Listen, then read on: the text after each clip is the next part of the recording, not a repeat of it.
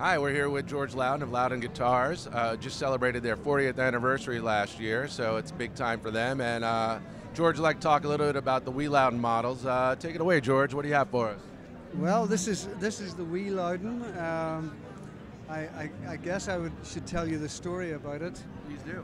Yeah, Gary Lightbody from Snow Patrol phoned me about a year ago, just over a year ago, and asked me if I would make a guitar for Ed Sheeran, and as a present from Gary. So I really got to think about this, and I thought, well, I don't want to just make a normal guitar. I would like to design a new guitar.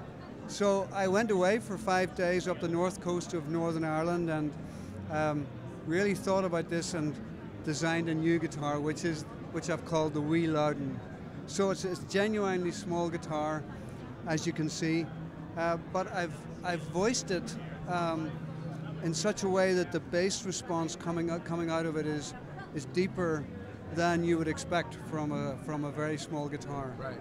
Because that's, of course, with a small guitar, always the trebles are very strong and very pronounced, but the basses sometimes can be harsh and sort of hunky. So I really relaxed everything about the design. I relaxed the geometry, I relaxed the bracing slightly, and in order to bring out more bass response and get a more even balance. And actually it's been very successful. We're delighted with it, you know. And so. And what's the wood combination on this one? Well, on this particular one, it's the Wee 35, which is redwood from Northern California and Indian rosewood. And of course the normal 5-piece neck that we always use. The scale length is only 610 millimeters, okay, as opposed to 650, which is for the normal size guitars. Yeah. So relaxing the string length like that also helps with the bass response. Right.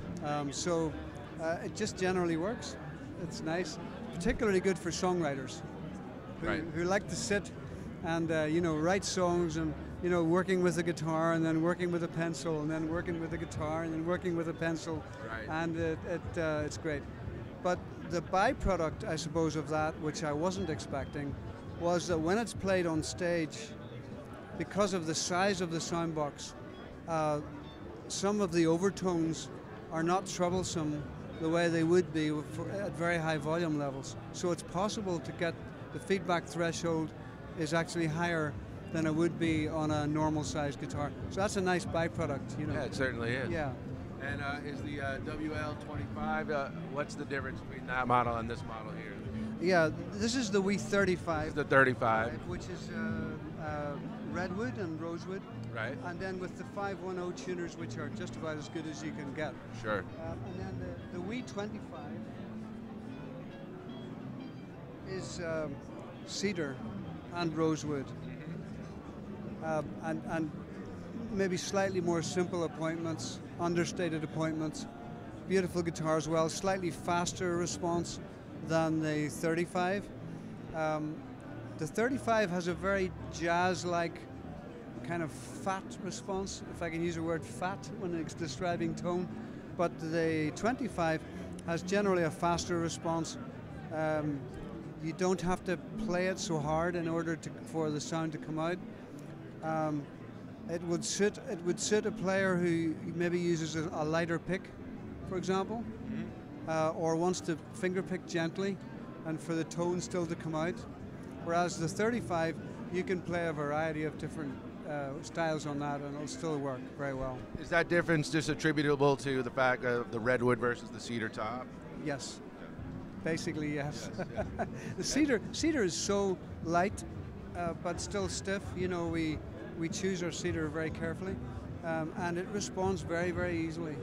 And yeah. And they're braced the same way? And they're braced the same way. I had to think about that for a minute. Yes, but they are braced exactly the same way. Yes. Great. Well, they look like very nice instruments, and wish you luck for another 40 years, and good luck with the Wee Lowden. And thank you for your time. We appreciate it, George. Thanks very much indeed. Thank you. Right.